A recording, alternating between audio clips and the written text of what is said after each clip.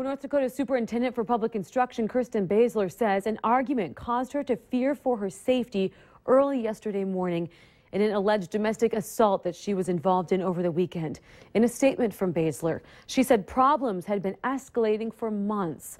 Baesler posted bond last night after being arrested and jailed for allegedly assaulting her fiance during a fight.